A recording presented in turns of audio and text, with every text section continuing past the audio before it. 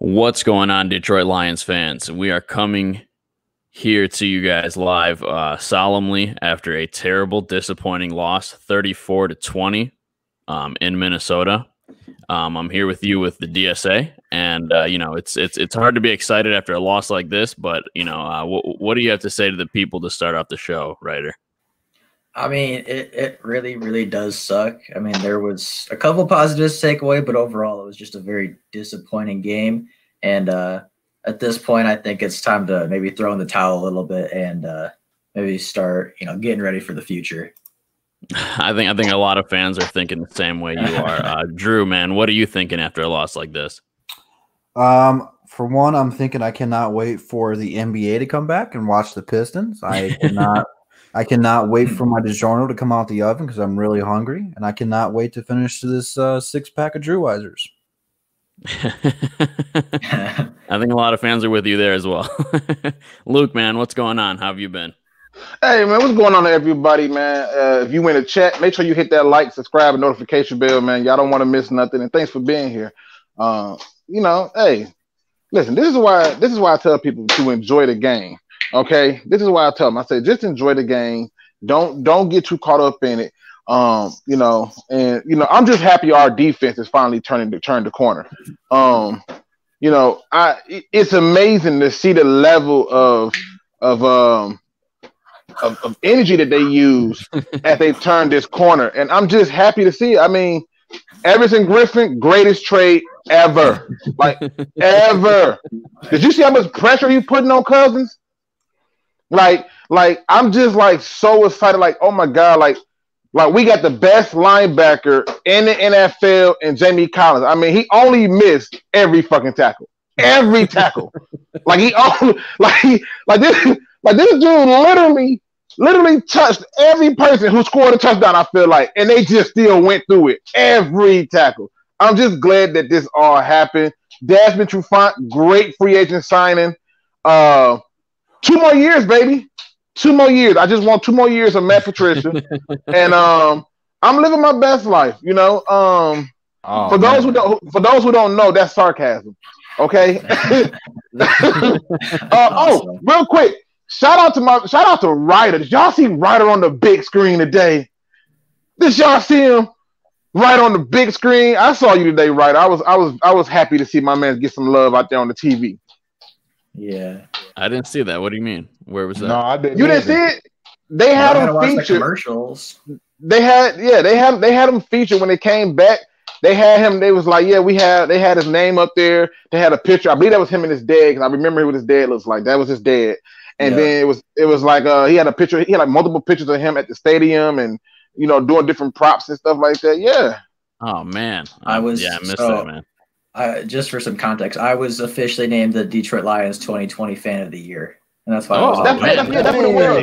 Wow. That's what it was on TV. Congrats! Hell yeah! Yeah. See, I don't watch it with the volume up, so y'all got to excuse the hell out of me. I just knew I saw him. I was like, oh, that's my man Ryder, and I had like 1,000 people hitting me up on Discord, like, is that Ryder? Why he look so much younger right there? I like the mustache. He shaved a few years ago. Look, I tell myself, I said he shaved the mustache. Don't hate. He shaved the mustache. But yeah, I mean, overall, listen, this game right here is much of what I said when people was telling me I was batshit crazy and out of my mind. I'm like, look, you beat a Jacksonville Jaguars team who wasn't that good, full of injuries. You also beat a Falcons team because the head coach was an idiot. All he had to do was take a knee, game over. And then you come back and get a stinker. Oh, man, hold on. All right. OMG, man. How are you doing? Start off the show, man. What's going on, man? Just everybody played like trash. Everybody. Except for Jack Fox. I think Fox is the only one who was just booming kicks, but everybody else is playing. You wrong, OMG. You are so wrong. Griffin balled out. What you mean? Listen, man. What? Look, man, I'm not in the mood, Luke. Yeah, for real, Luke. I'm not in the mood, Luke. Today ain't a good day for that one. Today ain't a good day for that one. For real.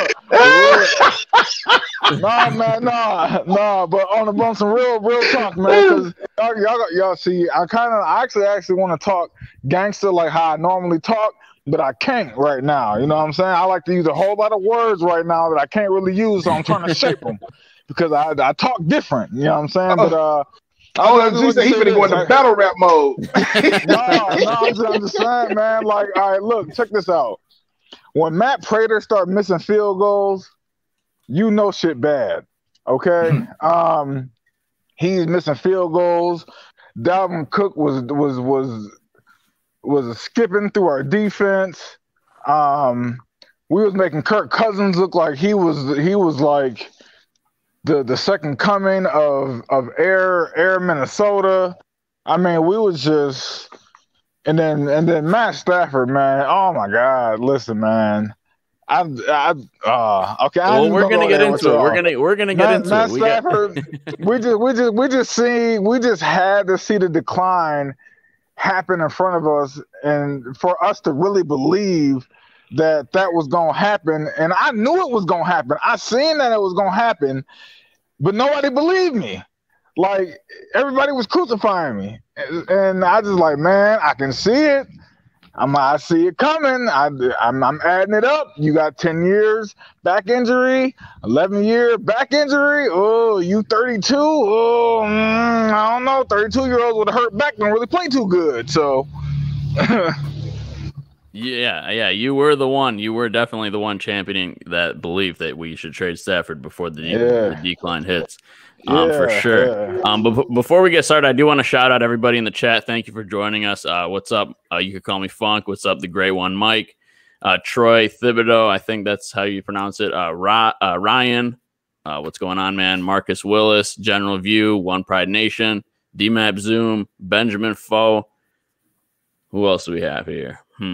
Frederick Jackson and Carl Campbell, man. What's up, everybody? Good to have you guys. But yeah, Luke, I think you were going to say one more thing and then we could get started with the questions, or did you want to just get started? I'm ready to rock and roll, because I want to point out all the good stuff. I want to point out all the great things that I saw today that I was said to be crazy about. I mean, okay. Luke, all right. Please don't, Luke. Please don't. Yeah. All right. You got some out of the way. But I gotta ask you a question. I gotta ask you a question, Luke. How come every time we win, you point out the bad, but every time we lose, you point out the good?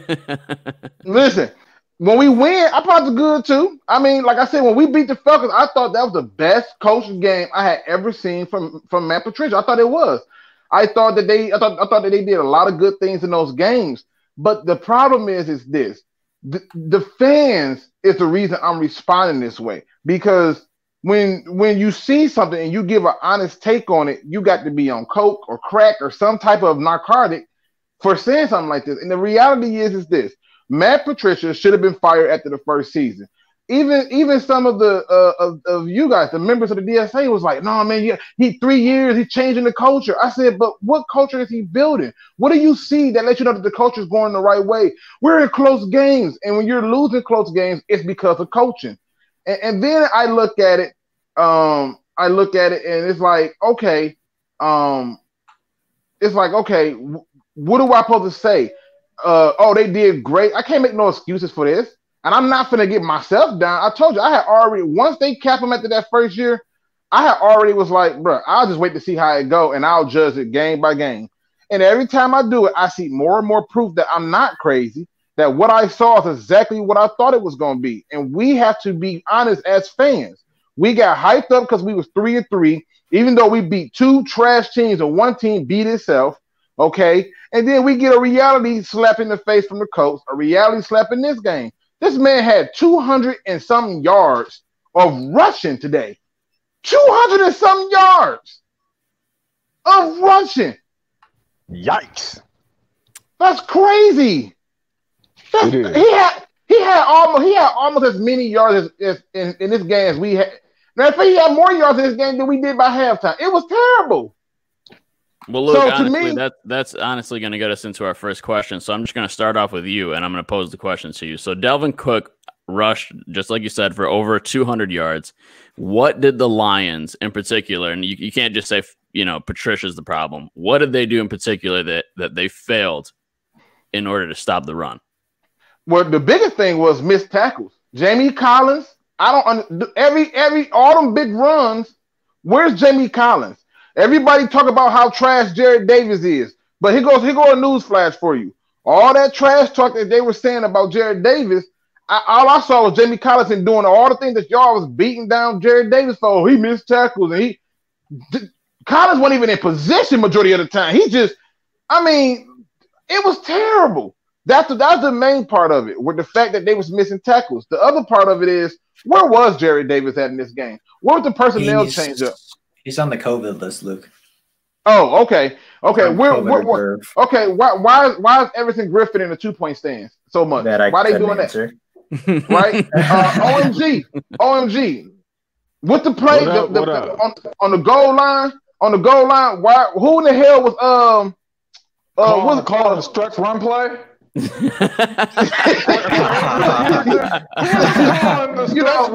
for Adrian Peterson on the 2. On the 2. And then wait a minute, the one where the defensive player was playing safety. I mean, that's what you find that was playing safety. Yeah, back there guarding nobody. So I'm just saying, like, to me, this is a player poor execution and poor coaching. But it always fall at the feet of the coach, because guess what? At the end of the day, they just did not look prepared. They didn't look like they cared, and they didn't look like they came for a football game. It's just, I don't know. It was terrible. Yeah. I mean, that definitely echoes everything that we were saying pregame for sure. Drew, what did you think, man? What did you think about Dalvin Cook rushing for over 200 yards on Patricia's defense? And what do you think the Lions did? And how did they fail in regards to stopping the run? Minnesota was bigger, stronger, and faster than us. That old line was just pushing us all over the place, so we had no answer for it. Our linebackers played so piss poor. They were all in the wrong gap, total wrong read. I can't tell you how many times Cook ran through the line of scrimmage up the gut, going untouched into the secondary. Just play after. Like, if I would have done a shot game for every time he went through the line of scrimmage, not getting touched, I wouldn't be able to be here right now, because I wouldn't be able to talk. Like that. It's so bad, poor coaching, and it's the same play. It's literally what we run with Adrian Peterson all game, every down, and it to him up the gut, and we're like, oh, we don't know they were doing that. We thought they were going to do a play action pass or something. Like, we're like half-assing this thing. It doesn't make any sense. Like, I said this in my live stream. Matt Patricia can build freaking rockets. How can he not coach a defense? It doesn't make any sense, bro. That's the truth. That's the truth. Listen, the only piece of evidence you need to know about a head coach is the side of the ball that they're most responsible for, that they came in with, that they should be showing improvements on. You're going to look at all those head coaches who come in and have success. The side of the ball that they have success on is doing fairly okay. Ours is not. And the idea that we're going to trade capital for people who are washed up and clearly, I mean, he got juked by Kirk Cousins. You can't tell nobody you got juked by Kirk Cousins. Come on, Everson Griffin. Come on. Like, you can't have this happening. And Drew, you bring up another point that I forgot all about. I literally, you're right. It was all up the gut, because the same thing happened with Matt. Right, with Madison. Madison ran right into the pile and bounced out of it. And I was like, wow, this where we at? This where we at? Yeah. OMG, man. What do you think? Why did we fail to stop Dalvin Cook, man? I don't really care, because I got him on my fantasy squad, and he lit it up. I'm with you, man. Hey, and I'm not talking about regular fantasy. I'm talking about FanDuel. Dalvin Cook lit it up. Okay. Yeah, I don't know why, man. This is a linebacker play, man. Because if you look, like, Penasini and Shelton was there. They was doing, you know, what they schemed to do, was basically move the line of scrimmage and you know, at their position, and kind of take blockers. Like, that's what they're supposed to do. And the linebackers and Patricia scheme make all the plays. And they wasn't doing it at all. Like at all. Like none. Like they just didn't do nothing. And I just don't like that scheme. I don't like the scheme where your defensive tackles just take up space and eat blockers. Like I don't like that. I like the 4-man front. I like the scheme where your guys go and make plays. You know what I'm saying? Like your interior D linemen make plays. That is what we're lacking. If your linebackers suck, then your interior D linemen have to make plays. You can't be totally weak as hell up front through the middle. Like your interior D lineman is just standing there, and then your linebackers ain't doing shit. Like, come on, like that's not good chemistry right there. So that's why Dalvin Cook was running, because everything was between the guards, basically. Like he would go outside, maybe between the guard and tackle gap. Basically, it was between the guards where he was just yakking it up, because our defensive tackles are supposed to just take up blockers, and our linebackers are supposed to scrape the holes and make plays, and they wasn't making them. And then it was half the time Dalvin Cook would get the ball, and he looking right at our safety. You know what I'm saying? Like, right. Come on, or man. the safety's behind him and chasing him. Exactly. Right, man. What did you think? Yeah, what's up, Luke? No, I would say, was I the only one who noticed that they did a whole lot more rotating the D linemen? Like I saw a hand in there a whole lot more. I saw them come out with just one formation where Danny Shelton was at the DN spot, and they had the inside guy as Everson Griffin and hand, and they ran the ball right up the gut on them. And I was like, yo, this is like did anybody else notice that rotation that we were doing on the D line? It was just like, it was weird. No, I didn't really see that. I was watching to see how often they did it. They kept rotating the D lines in. I just thought like, why are they doing this? Like, I don't know. It was just something weird, because it'd either be Nick Williams or Hand, who kept getting rotated in, and Danny Shelton and Penny Senior was getting put in on what they thought were run downs, and then they passed it on us. So then they'd take them out and put them in on what they thought were passing downs, and they ran on us. And it was just like a repeat, like, cycle thing. No, yeah, I don't know. I didn't really see that, but I believe you. I need to watch it back. Honestly, I was just kind of infuriated the whole game, to be honest with you. But Ryder, man, what'd you think about us, not being able to stop Dalvin Cook at all? Why did we fail to stop the run?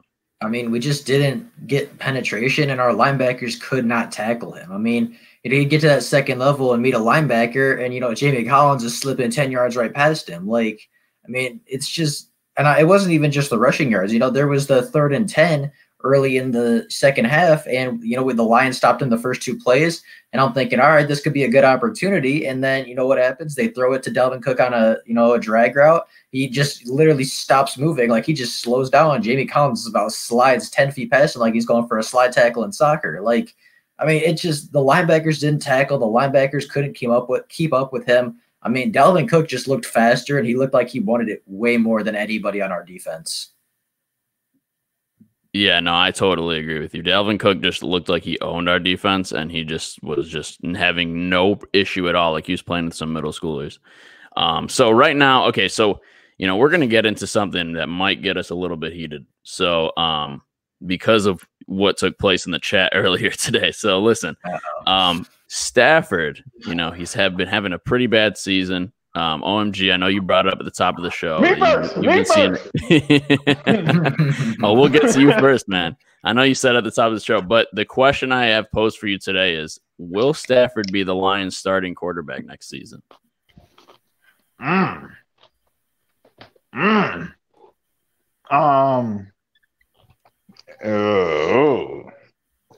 That's a tough one. It is only because of our history, and we just don't believe nothing until they just blow up in our face. I would say no.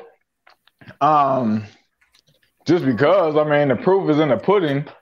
You know what I'm saying? I would say no, but there's always a chance. Elaborate on that. What do you mean by the proof's in the pudding? What do you think? We always hold on to players for too long. Right, we hold on to the players that we don't need to hold on to for too long, and then we get rid of the players that we don't need to get rid of, like, fast. You know what I'm saying? So you think Stafford's a player we shouldn't have really been holding on to this entire time? No. I honestly, this is what we was having a little heated conversation about. Okay. I thought we should have got rid of Stafford 2 seasons ago. Okay. Mm-hmm. And I made a video. That was one of the first videos I made, was when Kyler Murray was in the draft, that we need to get Stafford out of here. And it wasn't because Stafford was actually playing bad at the time. It's because I'm like, okay, it's been 10 years now, you know what I'm saying? And he ain't, it's time. It's time for him to move on. And I had a lot of pushback for this. I had a lot of ridicule for this. And then I said it again this year, and I had a lot of pushback and a lot of ridicule. And now I think everybody's starting to see what I was prophesizing, but I was hoping that this would happen before we could actually see it. Because if we see it, the other teams see it. You know what I'm saying? And that means that his value goes down. You know what I'm saying? But Stafford has never been a horrible quarterback. I just want y'all to understand that coming from me. I never thought Stafford was a bad quarterback. I always thought Stafford was a pretty good quarterback. But I also knew that Stafford was just not the guy to push this team over the hump. You know what I'm saying? So I'm like, man, we need to go in a different direction. So wow. I'm hoping that he'll leave with Patricia. I'm hoping, he goes wherever and has a good supporting cast, and maybe he can still manage to, to fix his career. You know what I'm saying? But we just need to start over, man. I mean, stop. I'm just tired of people fighting it, man. Like y'all like that girl, and I say y'all and me as a collective, like we like that girl who her girls keep telling her that she need to leave him because he keep putting his hands on her, but she like, but I love him now. You know what I'm saying? I ain't never gonna leave him. You know what I'm saying? Like, he been down for me. And I just like, look, man, like you need to let him go. Let it go. Let go and let God. Man, I don't know, man. I don't know. Writer. Are you seeing what, the prophetic OMG has seen? Do you think that the Lions will Stafford be the starting quarterback next season, and should he be? I mean, I think it kind of depends on how they finish this season, because I mean, if they lose outright, say they finish the season 3-12 or 3-13, 4-12, something like that, and they're in a position to get a Trevor Lawrence or a Justin Fields, then I think you almost have to go with it, just because Stafford's older. His plays declined quite a bit this season. He's just not playing like the Stafford we saw last year. So, I mean, if we're in a good position to draft a quarterback, if we're in that top 2, top 3 again, then I don't think that you can pass on that. I just think the value is too great. And I think that, that potential to get that franchise quarterback for the next decade or so is, it's too valuable to pass up in that situation. But if we finish the season, 6-10, if we finish at 7-9, and the only quarterbacks on the board are like a Trey Lance, then, I mean, I would take Stafford over Trey Lance. I mean, like, I know a lot of people like Trey Lance. I'm not really a big fan of him. This quarterback class is pretty good at the top, but overall, I don't think it's, anything special. And, outside those big 2 names and maybe a third guy in Zach Wilson from BYU who's playing really well, like, other than those couple of guys, like, there's not a lot of quarterbacks in this class. And I haven't seen the free agency class, but I don't think it's that good either. So, I mean, it kind of depends to me how we finish the season, because, as I said, if we finish really bad and we have that opportunity to draft that next, generational quarterback, then we have to. But if we're in a situation where it's Trey Lance or Matt Stafford, I'm taking Matt Stafford for another year and just sitting and waiting to see what else is up. You got something to say, OMG, to that? If you feel like that, I know probably a lot of other people feel like that, but that was one of the reasons why I said we should probably tank it.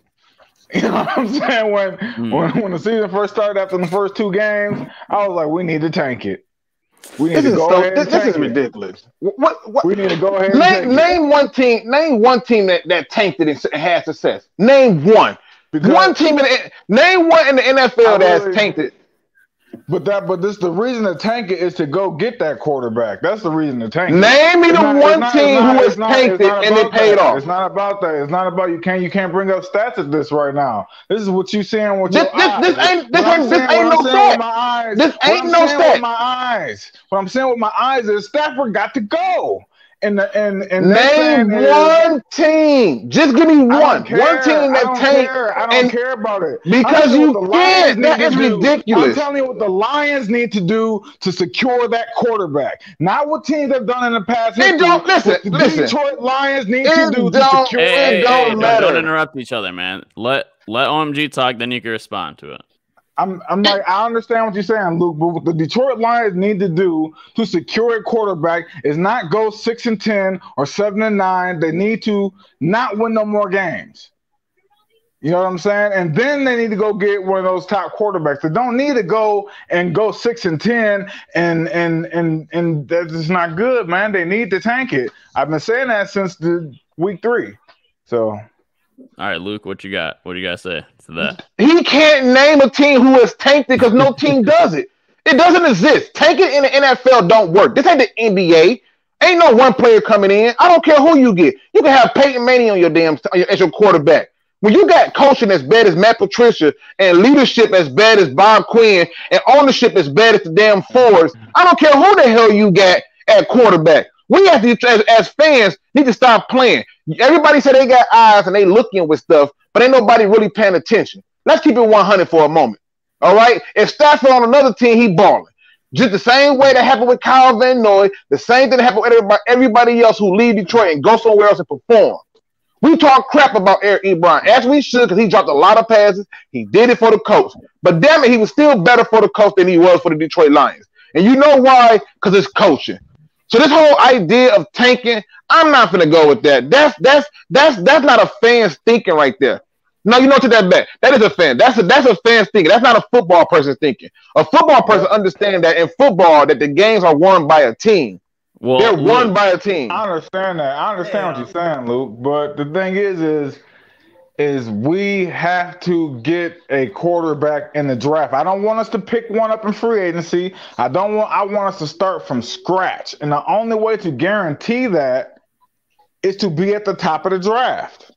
That's the only way. That's the only way. Okay, so Russell Wilson, he was taken in the first round. Oh wait, he wasn't. Tom Brady, he was taken in the first round. Oh wait, he wasn't. Like, come on, man. Look, take a guy in the third round, though?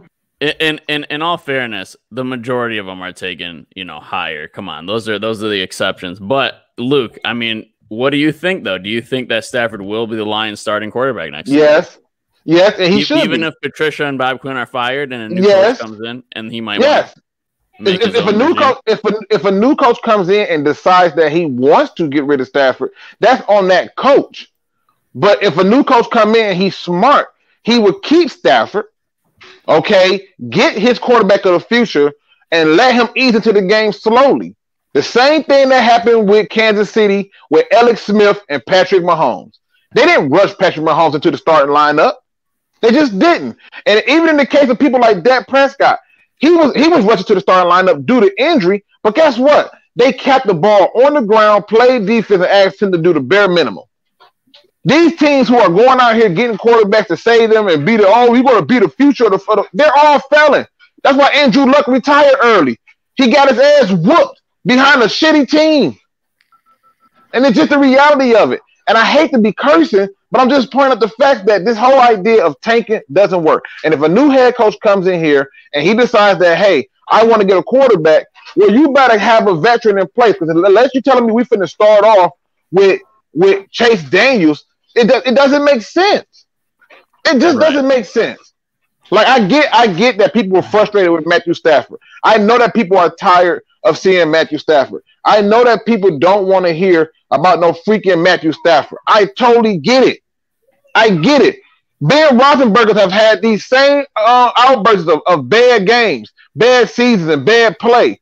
You know what they did? They have drafted multiple quarterbacks, and none of them have unseated Ben Roethlisberger. You know why? Because they was not going to let Ben Roethlisberger go until they got something new. We ain't talking relationships. I can see we talking about like, oh, should I get rid of my girlfriend? Oh, no, I'm gonna wait till I get a new one, then I'll dump her. No, I'm not saying that. I'm saying this is a business. This is a business, and right now, your best option is the guy with number 9 on his chest. It's just the reality of it. And until you have somebody the only thing I could think of is if Ryder's, a situation happens and we have a, pretty good pick in the draft, and then the new guy coming in wants his new regime to buy him extra years. You know what I mean? If he starts up with Stafford again, that's not very much a new regime. It's still kind of the Stafford era. But once the Stafford era is over, he could blame his unsuccessful seasons, if he does have any, on the fact that he's looking for a quarterback or whatever he's trying to, you know what I'm saying? Coaches do that when they come into a new regime. That's happened. I mean, but you can also look at it from this standpoint that let's say if we do end up in Ryder's situation with that high draft pick and the new coach still want to get the quarterback, why can't he get the quarterback and keep the guy that he got? I don't understand this. Right. Yeah, maybe. Right. But one second, OMG, 1 second. PD jumped in here. He said he wanted to get a quick take. What's going on, PD? All right, I'm not going to be here for very long. I just heard the talk about tanking, and I had to come on. Luke, you took a lot of the words out of my mouth, but I'm going to expand on it. Guys, there's no quarterback. I don't know what you guys see. There's no quarterback that's just going to magically come in and turn this whole operation around. We got to establish a team. I would worry about the team before I worry about the quarterback. We got 8 games to go, so I'm more worried about that. But we got to establish a team before – I want to get a team together before I worry about a quarterback. It worked for Patrick Mahomes, worked for Russell Wilson, worked for Aaron Rodgers. It works. Hell, and even Ben Roethlisberger to an extent. He got drafted to a team that just went to the AFC Championship game the year prior, I'm pretty sure. So let's get a team established first and then worry about the quarterback second. There's no goddamn quarterback that's going to come in and save this franchise. Unless you're prime Tom Brady or unless you're prime Aaron Rodgers, maybe, only maybe Russell Wilson. There is no quarterback that's going to come in here and save us. We got to get a full team first. And besides, the Lions tanked during the whole Matt Millen era. What happened? Shit happened. We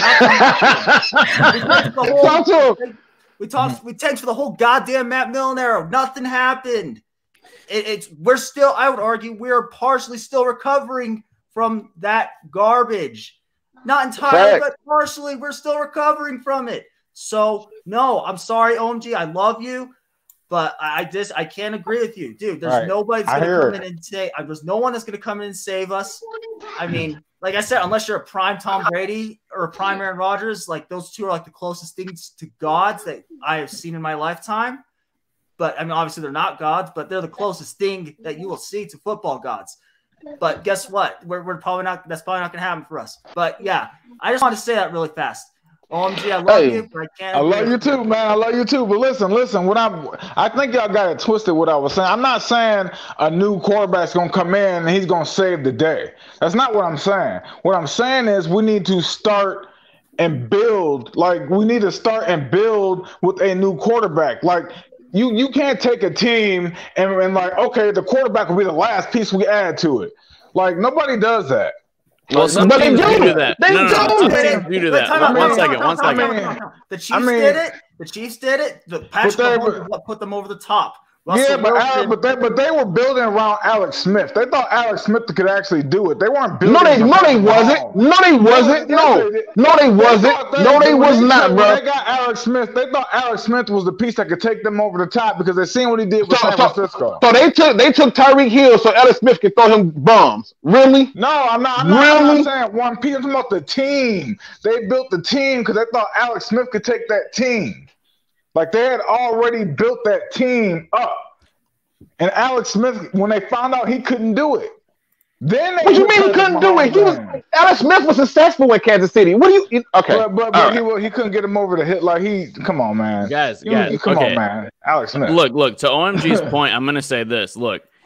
There are teams that definitely did it, built a whole team and then plugged in a quarterback, especially a rookie quarterback on a rookie deal so that they could allocate a lot of money to their defense and stuff like that. And it's worked, right? It's worked with a lot of teams. It worked with tons of teams. But That's in the ideal scenario. Like, who wouldn't want that? But do you think that the Lions organization is capable of doing that? That's the problem. So what's going to end up happening in practicality is we're just going to be searching for a quarterback for like 10 years, like we were before. Probably. So OMG's point makes a lot of sense to me. If there's a guy like Trevor Lawrence out there, and right now it's looking like our season's a wash, and we're going to fire Patricia and Bob Quinn, why not fire him? And then even if we do tank this season or whatever, the next coach and GM is going to bring their culture or whatever. Like, the culture of this is not going to continue into next season, because if it does, that's horrible. We don't want that to happen anyway.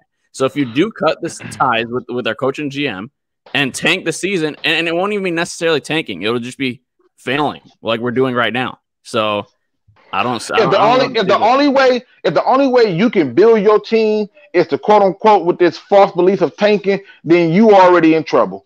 Because I can tell you right now, good teams aren't built like that. Kansas City had the 32nd pick and still managed to find diamonds and jewels through all these different drafts and stuff like this. No. If this whole idea of tanking and getting a quarterback and all that, it doesn't make sense.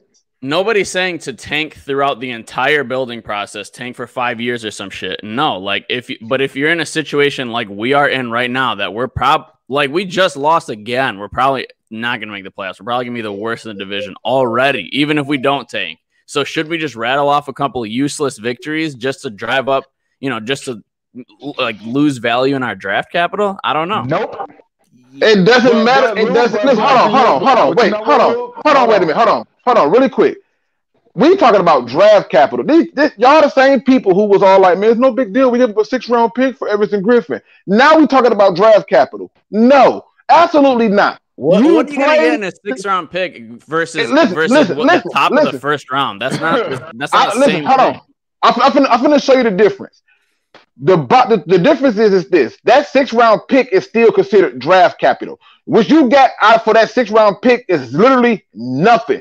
That's why they was willing to give. They was like, "Oh, you giving us a 6? We'll take a 6 for Everson Griffin." Yeah, but usually for a wait a minute. Wait a minute. Only the Lion fan base will be crunk about getting somebody like Everson Griffin without the proof to go to it. And all I'm pointing out to you is this idea of draft capital and we losing draft capital. I want my team to win every game. I really do. I want them to win every game. But I'm also a realist. I'm also hip to the fact of what the reality is. There have been teams who have been into the dumpster and they didn't tank for it, i.e. the Rams. Sean McVay came in there, took what he had, and said, all right, I'm going to work with it. The thing that I'm looking at is this. This whole talk about moving on from Stafford is just dumb. Because I guarantee you, if Aaron Rodgers is tossed into the fire before he was ready to rock and roll, we wouldn't be probably talking about Aaron Rodgers the same way. The same thing with Patrick Mahomes and some of these other quarterbacks. They was not tossed into the fire like that. To me, if you go out and you draft a quarterback with this damn fan base, all you're gonna hear all year long is star whoever. If the next person if it's freaking the Marshmallow Man, all you're gonna hear in the stadium. And to me, it doesn't make sense. It doesn't make sense to just get rid of Stafford to start somebody else and have them be ruined. Build a team, get good coaching, and then we can move from there. No, okay. I understand what you're saying. Hold on real quick, because I just want to say this real quick. I understand what you're saying, Luke, and I wanted to do it your way 2 years ago, right? I was like, we need to draft a guy, have a guy sit, and then when Stafford's contract is up, we'll get rid of him. But the problem now is Stafford has shown he's deteriorating, and you know what I'm saying? No, he's not. And oh my God, man. Luke, you said you came to me. Remember, Luke, you was like, he's running in the sacks. He's stepping up. He just running in the Listen. I will always talk about his bad play. Has he played bad? Yes. Is that a decline? No. You got to understand what happens in games. I put in the chat when the game was going on, I said, well, they just scored. So we are finna go full-fledged pass all game, and we finna get a turnover because they already know that all we going to have to be able to do this drive is throw. And what happened? We got to throw a turnover. I said, they don't score it again. We can't run the ball because that kills clock. that means that we were one-dimensional. They literally just sat on it. That's all it was. Once you make a team one-dimensional, it's game time, baby. I don't care what happens. If you can get them to be one-dimensional, you can win a lot of games. And it's easy as chess. It's checkmate. The moment I get you in a one-dimensional situation, I can shut you down. And the problem is in today's game, they knew he had to pass. So guess what they did? They played the pass and said if he run the ball, good for them. They can have whatever they want on the run because that's going to kill clock for them, and they ain't going to have time to come back. So they just played the pass. There were other games where he just played bad, right? Like he just flat out played bad. I called it out. He played bad last year. I called it out. But the reality was I also called out the play calling. Why are we not running the ball more? I don't know if anybody else noticed this, but Swift, Carrion, and AP were doing pretty okay in the run between the mix-ups. They were getting those nice runs going. We just get ahead of us and became one-dimensional. So the decline is not fair. We said the same thing about Aaron Rodgers. Aaron Rodgers is declining. Okay, Luke, I got one question for you. Okay, name one season that's been worse than this for Stafford since Jim Schwartz. Name one season. 2018. Right. Well, that's when he had like broken fingers and all that, right? No, yeah, exactly. Yeah, I'm talking about from the start. I'm talking from the start of the season till halfway through the season. Name 1 year since Jim Schwartz that Stafford's played this bad. No, you can't. You can't. None. You can't name a season. No. Okay, so if he's 32 years old, coming off a back-to-back season with broken vertebrae, and he's having his worst season. That's why that whole drafting a quarterback and letting him sit behind Stafford and learning is out the window. That should have been done 2 years ago. Now you don't have time for that. Guys, you don't listen, have time for that. We see both of your points. We got to move on, though. Like, seriously. Okay, we got to move on. All right. I'm just going to – can I get my final thoughts real fast? Yeah, 100%. I just wanted to come on and rant real fast. I don't believe in tanking. Guys, we got 8 – be pissed as hell today. That's why I said on my pregame show or our pregame show, I said be angry as hell today. But tomorrow, it's just back to whatever your life is. Like, I'm going to be angry as hell all day. This is the number one way to ruin my day. I haven't said – I've told Real that. I told Jane that. But, yeah, I'm going to be mad as hell today, and then I'll be fine tomorrow. But we got 8 games to go. I don't know what's going to happen. It's not looking promising, but – We'll be here for y'all. So, yeah, we're going to get through this together, everybody. So, I don't know. That didn't make anybody feel better. But, yeah, thank you, Neil, for letting me come on for that. Thank you for letting me come on for that brief moment. And, yeah, good luck, guys. Have a fun rest of the show. Stay up, PD. Stay up. Yeah, PD. Salute, PD. Salute. I don't know what happened to Drew either, but guys, there is 37 people in the chat right now, and there's only like, what is it? There's only 19 likes. So if you guys can go ahead and click that like button, it would be, we'd very much appreciate it. Okay, but moving on. Okay, listen. So this was an unexpected positive that came out of this game, right? I don't know if anybody saw it coming, but what do you guys think has attributed to the Lions' success at blocking punts, man? 2 block punts today. That was crazy. Ryder, man, what do you think attributed to that? I just think Braden Coombs is the best special teams coordinator in the NFL. Yes. And it comes down to coaching. It really, really does. I mean, it's not like this special teams is all that different from last year. I mean, there's a couple different pieces, but overall, it's generally the same guys. And the only real difference is, especially on the coverage team and the team – and the guys that are blocking punts is, the coaching. The coaching is different. Braden Coombs is the best special teams coordinator in the NFL, and he gets his guys to play hard, and those guys that are playing hard get the stats and get those punt blocks. Yeah, it's phenomenal what's happening, both from our punting side and blocking punts, what's happening this season, man. It's hard to disagree with that, man. Luke, what do you think has attributed to the success for blocking punts? How many block punts we got this season? 3. We got two against the Vikings, and the other one came against the Colts. Yep. Yeah. That's my thoughts. Like, whoop-de-doo. Like seriously, like seriously, like I'm not even trying to be funny. Like, listen, like to me that wasn't even the biggest. I saw some other positives, but that wasn't even listen, like they got some blocks and losing efforts. I mean, like the scores were already outrageous at that point. Like, okay, great. Like, okay. Come on, Luke. Okay, but when you pair that with the fact of Fox doing so well on the other side of special teams, it is pretty special what our special teams is doing. Like, come on. Listen, cool. I think the fact that that we got a good special teams coach is more proof positive that the right coaching can make anything look good. And I believe it was Ryder who pointed out ain't much changed, yet we're getting more results. So, you know, a lot of times I just look at it and I just say, what was the biggest significant difference? It wasn't. It was the coaching. So good for them. But hey, man, I don't know. I'm happy about it. I'm happy for Romeo Okawara extending, you know, his great season that he's having so far for relative to what he's been doing. It's been a great season for him. And, you know, Austin Bryant finally coming onto the team and getting that block punt. That's been awesome. OMG, man. What do you think about the block punts that we've had this game and last game? Man, I feel what Ryder's saying, man.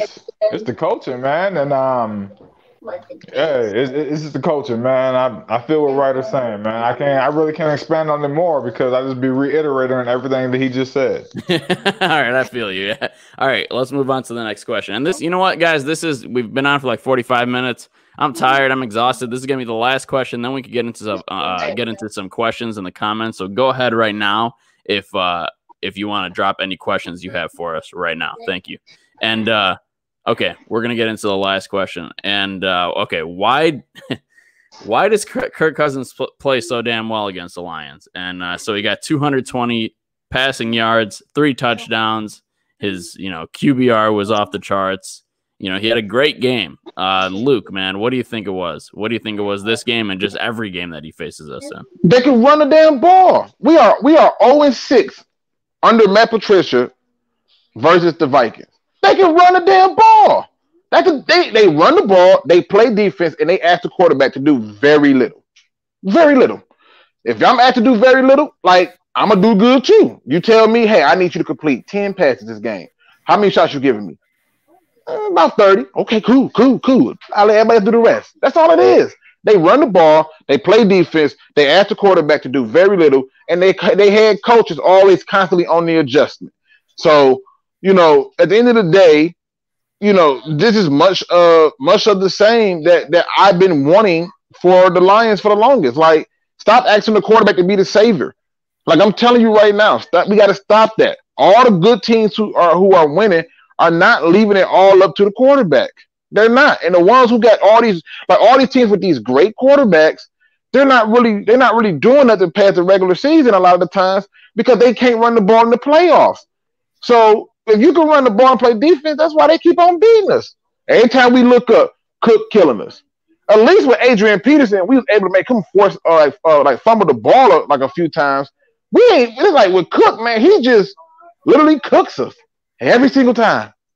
And it just boils down to coaching and the coaching ability to say, I don't need to put the game in the hands of Kirk Cousins. I'll put it in the hands of the rest of the other people. And that's how it should be on all the teams.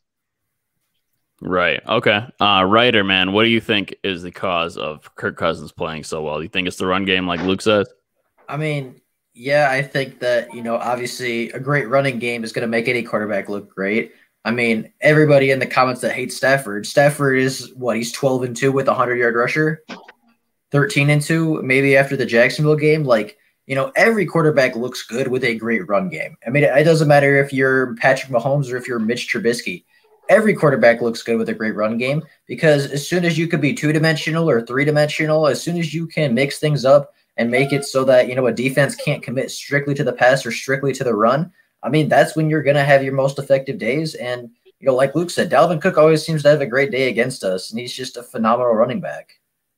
Yeah, no, I'm in agreement with you guys. I mean, when you have a running back like that and it just opens up the entire field for you, I mean, it doesn't even matter if teams are stacking the box. Dalvin Cook is still getting the first down. OMG, what do you think, man, about Kirk Cousins? He put up an amazing stat line against us, and again, he just cooked us. So why does Kirk Cousins play so well against the Lions? It's what Luke said. Everything about what Luke said. Plus, the Lions is like that team where if you're in a slump and you play us, you break out of that slump. Like, you ever notice that? Like, guys like, man, he's been quiet for weeks, and then he played the Lions, and man, he had a hell of a game. So I just think we're just one of those teams that are just friendly to the other team's offense, man. And just hey, if you having a slump, play the Lions. You'll hit your stride again. So that's what I think it is. That mixed with everything Luke said. Right. Okay. All right. We're going to get into the chat questions right now. So again, if you have any questions for us, drop them in the chat. We're obviously going over the loss if you're tuning in right now, and hit that like button if you haven't already. So general, real quick. Yeah. Go ahead. So Stafford has officially cleared concussion protocol. So he doesn't have a concussion. So he's good to go for next week. Just as an update. Man, listen, Stafford. The fact that, I don't even know why they put him in concussion protocol, because he clearly got out of the way of the hit. So he got kneed in the back. Wasn't it the ref that did it? No, it was a defensive lineman that just kneed him in the back of the head. No, I meant wasn't it the ref that put him in concussion protocol? Oh, that. Yeah, the referee did, because they thought he got hit to the helmet, but I didn't think that. They did him a favor, to be honest. Yeah, they did.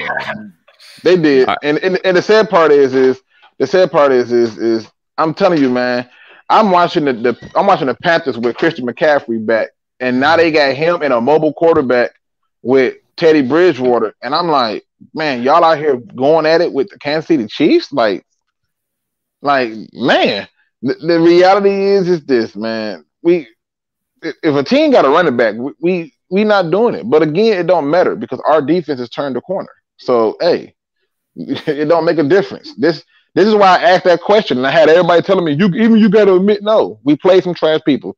Defense ain't turned the corner. Like y'all, like our fan bases, we grasping that straw so bad, man. And I wish that we would stop doing this. I wish we would stop doing this. We got to be realistic, and like, if you see good in the game, you got to see the bad too. No, 100%. All right, general view. First question. We're gonna go pretty quick with these ones. So, who was calling the plays on defense? Ryder, what do you think, man? It doesn't matter. They both sucked. Yeah, Corey man. Underlin. You think Corey Underlin was doing it this week, or do you think he has the whole season? No, he had since I would say since past that. I'm gonna say past that. Once we started that Cardinals game, he'd been calling the defense.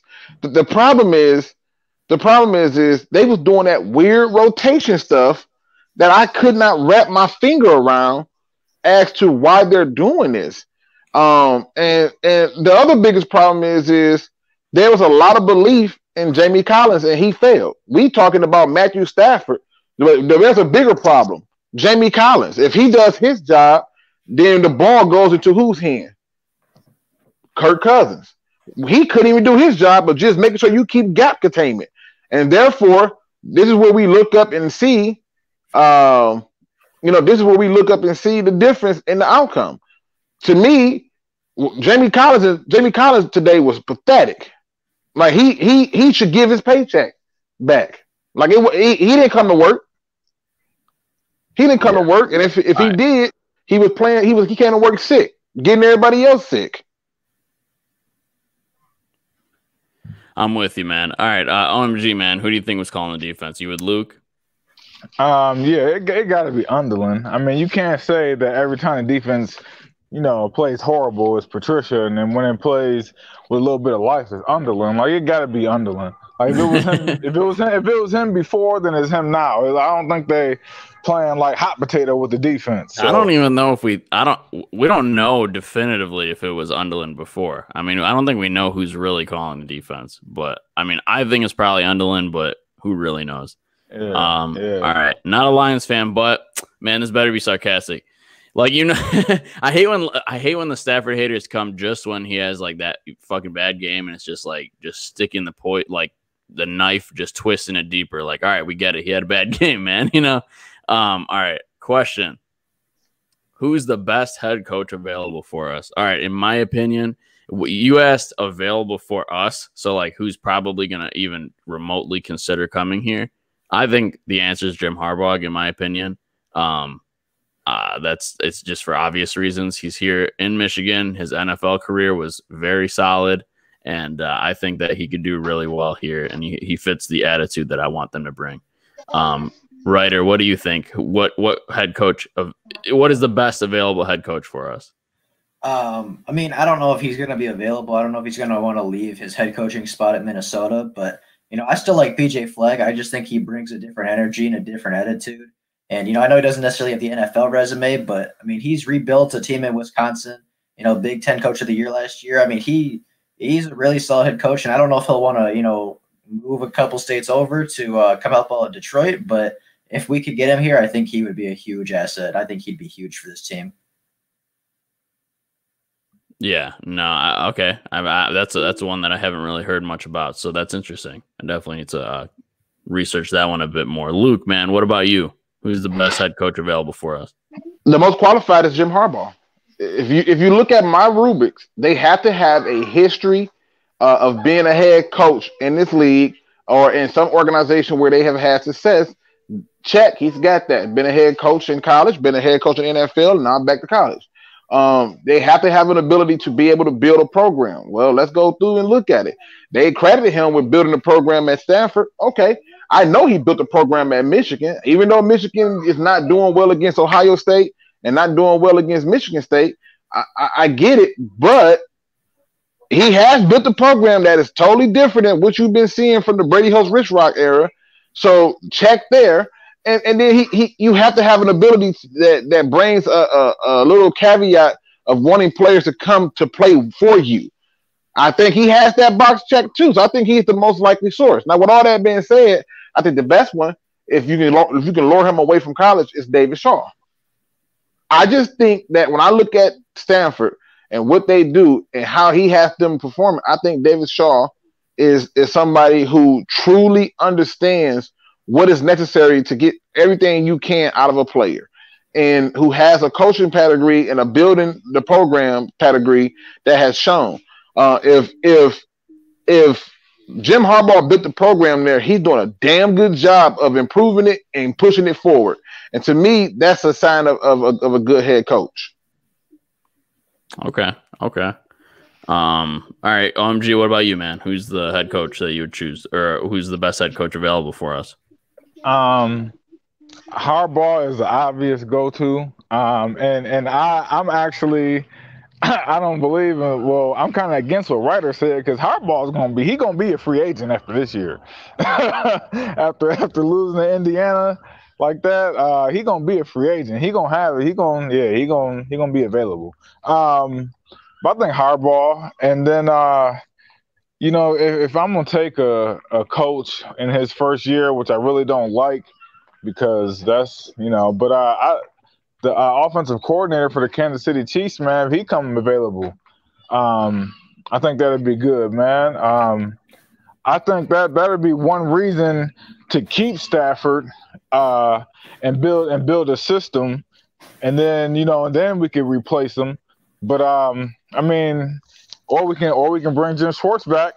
You know what I'm saying? I don't know about that. We're gonna bring Jim Schwartz. Built that defense. He built a monster. He built the defense. He built a team the way a team is supposed to be built, and that's up front first. Not all the tricks and gimmicks with the receivers, the cornerbacks, and all that. He built the team up front. We ruled the line of scrimmage when Jim Schwartz was the coach, and that's what I want to get back to. So I wouldn't be against bringing Jim Schwartz back. All right, that's an interesting take. I like it. All right, there's another question, but I want to get to this one. Frederick Jackson, he said, y'all told me if we had Stafford last year, we would have had a better record. And he's playing, now, and we have the same record. Yes, that's true. Clearly, he's not playing this year up to the standard that he was last year. So we were going off of his play from last year. But obviously now we have new information, right? And we can see he's not playing the same. And yes, if we played like how he is now, I don't think we would have had the same record. Or that we would have had the same, we would have been much better. That's not even a fair assessment. Stafford was playing much better last year, and plus, That's what I said. if you look at most of those games, they didn't lose those games last year because of quarterback play. They lost it because of pathetic defense. Oh, wait, that's still happening this year? Yes. Like, I don't understand this, people. It's still a defensive problem here. It's been a defensive problem since the defensive rocket scientists came here. So there's nothing changed. Today it was also an offensive problem. That's why these Stafford haters are coming. No, listen. that can be the case. I get all that. That can be the case. But the reality is, all these things happen. Like it starts with the defense. Like, these things are defensive remnants. Last year, if Stafford played, they win more than 3 games. Like, it's just a reality. Like, this ain't nothing that can be made up. I don't care how bad he playing this year. If he plays last year, they're not losing to Dwayne Haskins and the Washington Redskins. But your defense is so pathetic, so terrible, that it's more open than a drunk prostitute who's been roofied. It's not cool. And at the end of the day, I'm not going to sit here and act like Stafford is perfect. No, he's playing like crap. But the defense is worse than what Stafford is playing. But what we do as Lions fans, typical same old Lions fan, we pile it on the quarterback. Let me help remind you what happened today. 206 yards on 22 carries and 2 touchdowns.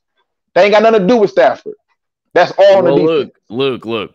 Well, we talked about in the pregame show, you need a balance, right, with the offense, because if your offense isn't sustaining drives, which it really wasn't in the beginning of the game, then your defense is going to get tired very quickly, and your defense is going to be on the field the entire game, and that's what happened. And then they ran all over us. So, going into that, I guess, why don't we stick with the run, and how come we can't sustain drives? And, Gary brings up a good point. He said, why don't we stick to runs when it's working? He thinks it's because we rely on Stafford and we don't trust the run. What do you think? Can I say something real quick? Oh, God. Yeah, go ahead. No, go ahead. Go ahead, Ryder. I kind of get where you're coming from, Luke, where, the defense gave up, some big drives, some big plays, and I get that. But, and I'm not one to put games on Stafford normally, but this one, Stafford threw 2 really, really bad interceptions. Right. That's a 14-point swing right there. And how much did the Lions lose by? 14 points. So, this game is not solely on Stafford. I'm not saying in any way that it is solely on Stafford, but, this is a game where Stafford was a big part of why we lost. Listen, Ryder, I agree with that. There's no disagreement there. However, we also got 2 block punts that end up being a touchdown on one. I think the other one was a field goal or something like that. You're calling stretch plays on the goal line 2 yards out with Adrian Peterson. That's like telling Marshawn Lynch, hey, listen, I know we only 1 yard away, but screen. They're never going to see it coming. Who cares if you know what's coming? On the one with Russell Wilson. You gotta give the ball to the person if they know what's coming. You got timeouts. You got reason to do it. And to me, the play calling sucked. The play calling, the coaching sucked. The defense sucked. And the biggest problem that has been consistent throughout the Matt Patricia era has been the defense. Even when Stafford was playing well, they were still losing. So yes, if you want to give this loss or give him a big chunk of the blame for today's loss, fair enough. But I'm looking at the whole body of work, and the whole body of work tells me this. The defense wasn't this bad under Jim Caldwell. Jim Caldwell not a defensive coordinator. So why is it so bad under a guy who's supposed to be a defensive guy? Yeah, I don't get it. No, I completely agree. I was just saying Stafford definitely holds part of that. Fair enough. Right, you want to take this question, Luke, real quick? Yeah, the problem is this. The problem is they don't stick to the run because it's poor coaching. That's the most easiest logical answer. It's poor coaching. And then once they get behind, now all of a sudden they just figure, well, we get the quarterback, let's just throw it. But I keep trying to tell people the easiest way to turnovers is to having the ball be in the air. That's why the good teams run it, because it's a less distance for you to have error. When the ball is traveling through the air, it's so many things that can happen, as you saw with T.J. Hockenson, who got a catch off the tip. So these types of things happen, and it's the reality as it stands right now. But a lot of this stuff that you're seeing is simply because they don't know how to commit to the run, and that's a mentality thing. If your coach don't have a run mentality, why would they have a run mentality? Look, this is what I think about this question. Look, even though we have Swift, he's a great running back. Even though we have Adrian Peterson and he's beyond his time, but he's still a good running back. And Kerryon's pretty good. We still don't have that dominant guy like Dalvin Cook that's just going to destroy. It doesn't matter if if we don't have a hole or whatever. Like, we don't have that guy and we don't have that success. So when we start off games and start off our beginning drives and stuff, trying to run it to create like a run game, that never works for us, man. I like when we start off games aggressive and get a touchdown through passing. And then they're like, oh crap, Stafford's on his like shit, and then they like back up. Then you can run the ball. Then you could do some creative stuff. And I feel like that's when we're creative like that, or we do something that opens up the run game and makes them scared to stack the box. That's when we have success. Like, I feel like we're not able to do that because we start off games, even though this first game, the first pass, I love that they took a shot down the field. And honestly, if Stafford would have not underthrown him, that could have been a touchdown. He had him beat. Marvin Hall, first play of the game. But after that, they ran it, didn't get anything, and then it was 3rd and long. And then we got, 3 and out. Didn't sustain the drive. Then Minnesota came with a touchdown. Nothing you could do. So it's tough. But Ryder, man, what do you think about this? Why don't we trust? Do you think that we don't trust the run, and that's why we're not able to sustain a run and build a run? Or what do you think is the problem? I mean, I don't know if it's that we don't trust it, because our running backs did really if you look at what they did today on very limited snaps, they did really good. And I know you said we don't have that dominant running back, but we don't need a dominant running back to be effective. DeAndre Swift averaged 4.9 yards a carry today. Adrian Peterson averaged 3.6. Kerryon Johnson averaged 7.2 yards a carry. Those are good running back stats. And if you have 3 running backs that average more than 3.5 yards a carry on the game, you should win the football game. There is no ifs, ands, or buts about it. If you're running backs, if you have 3 that average over 3.5 yards a carry, including a running back that averages 7.2 yards a carry, you should not lose the game. And I don't think it's that we don't have faith in our running backs, because they've shown over and over again this season that they have what it takes. These running backs, that trio of running backs, can absolutely carry this team to victories, but Darrell Bevell doesn't let them. Darrell Bevell doesn't give them the opportunity. He doesn't give them enough carries to be successful. And he doesn't. It's a coaching thing. And it's not that he doesn't have faith or doesn't have confidence. He just doesn't have the mentality to run the ball often enough. Okay. All right. OMG, what do you think, man? Do you think what do you think is the issue with us trying to build a run? You there? I think it's just our commitment to can you hear me? Yeah, we can hear you now. Okay, I think it's our commitment to running the ball, man. It's not about us having the back with the big name. It's about our O-line blocking, which they do a pretty good job of run blocking. Hank Furley has an O-line playing better than it's played in run blocking and since I can remember, in a long time. And it's just us staying true to the run. And it really baffles me that Darrell Bevell, the Mr., I'm the coordinator for Adrian Peterson and Marshawn Lynch, is like, why are you not sticking to the run? Like, that baffles me. That confuses the hell out of me that you had 2 ground and pound teams and now you just pass happy. It's like Stafford really must be working his voodoo on them at practice, because they're not, like, nobody runs the ball. Like, no coordinator has stayed true to the run game since Stafford's been here. Yeah, that's fair. I guess that's fair. Yeah, I don't know what else to say to that one. Okay, so do you guys see any other questions? I don't see any other questions. It's a few of them up in there. I was scrolling through, but I was looking at something because, like, I was looking at some of the things. Like, I know some people's looking like, are you saying that the defense is at fault for what the offensive did because it was a bad play caller? I'm saying no. This is me giving a complete view of what the major problem is. Our defense sucks, and that was my response to Frederick, who was saying that we will win more games had it not been this. But I also was saying that if you look at today's game, yes, Stafford was hot garbage. Like, I'm not finna sugarcoat a thing about that. However, when you're asking Kirk Cousins to throw the ball 20 times and you ran the ball 34 times compared to Stafford and Chase Daniels combining for 45 total passes. Like, that's a difference. Your quarterback is not asked to win the game for you. Whereas our quarterback is constantly being asked to win the game. They don't ask Patrick Mahomes to win the game for them. They try to keep it balanced out so he can do very minimum, and then when it counts, say, okay, can you make a play?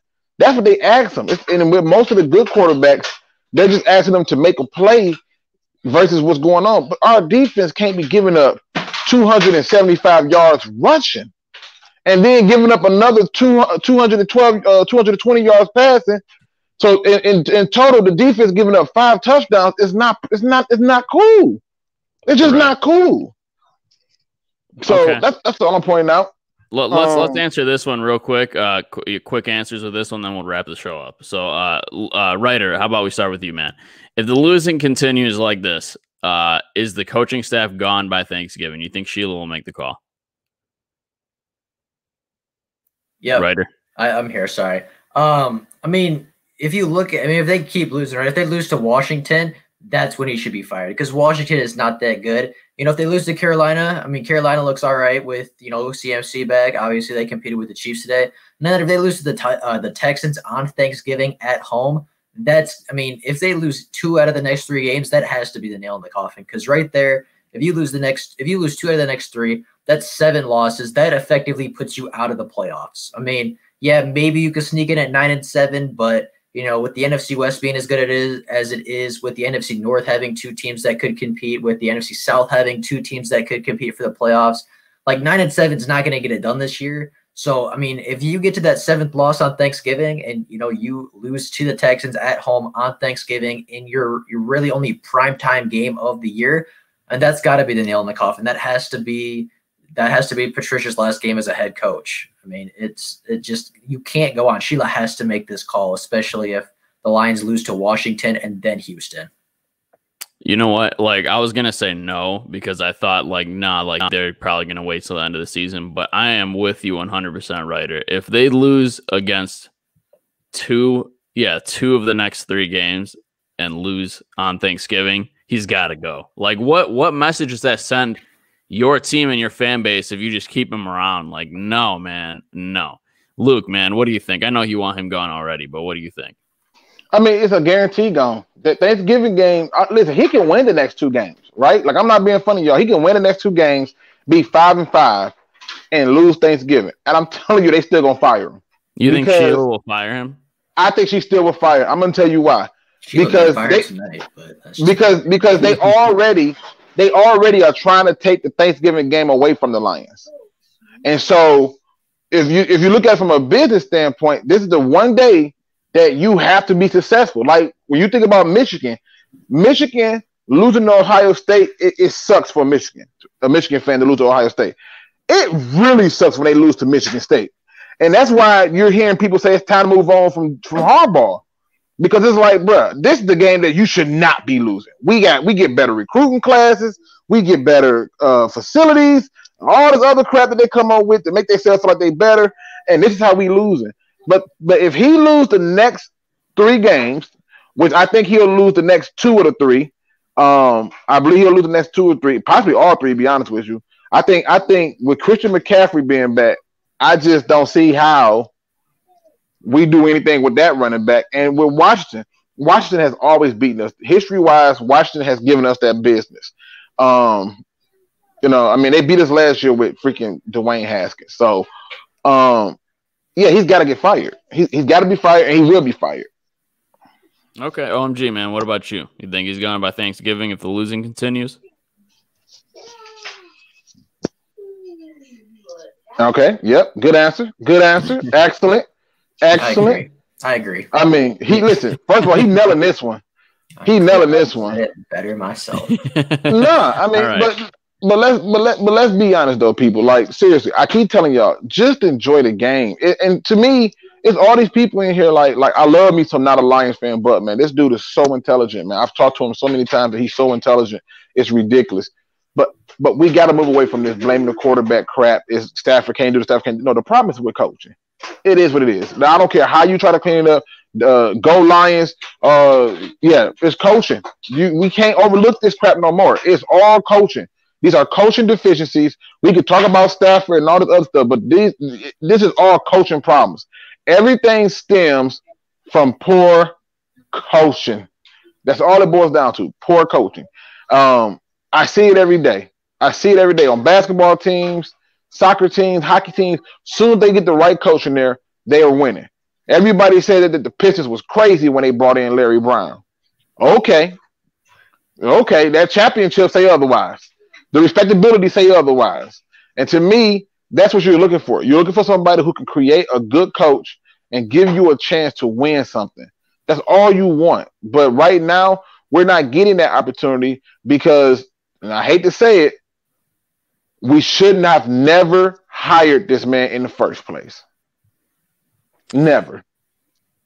Yeah, I mean, I think everybody feels that way now for sure. But guys, thank you all for joining us today. It has been a great post-game show, regardless of us losing and getting destroyed by the Vikings and Dalvin Cook.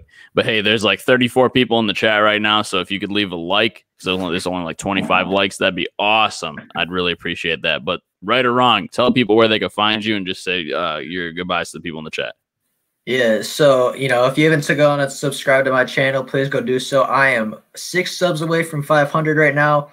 I'm really trying to get there soon, and, I'm just trying to grow a little bit.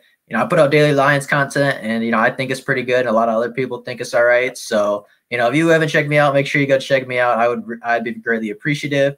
Make sure you subscribe to everybody else in the DSA, especially my 2 fantastic, not coworkers, but I guess, my 2 friends up here with me, Luke G and Real Detroit Lions fans. They put out great stuff too. And, loss is unfortunate today, but we got to move on and we'll be all right next time.